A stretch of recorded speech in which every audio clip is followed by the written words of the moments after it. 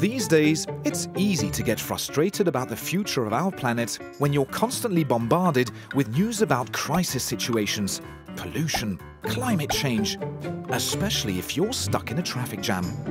Do you feel powerless? Changing some of your habits could make a huge difference.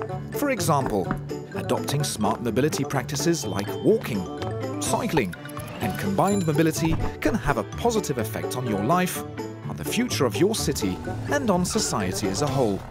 Smart mobility, including more efficient goods delivery, creates jobs and growth.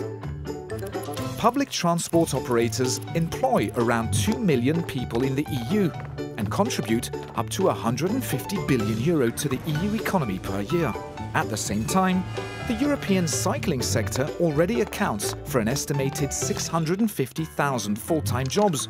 If we doubled the number of people riding bicycles, the number of jobs in this sector would go beyond 1 million. Pedestrians, cyclists, and public transport users are good for the local economy because they tend to be more loyal to their local shops than car drivers.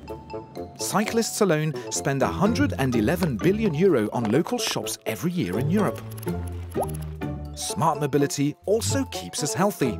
It fosters improved air quality and stimulates our physical activity, which could save the EU over €80 billion a year in healthcare.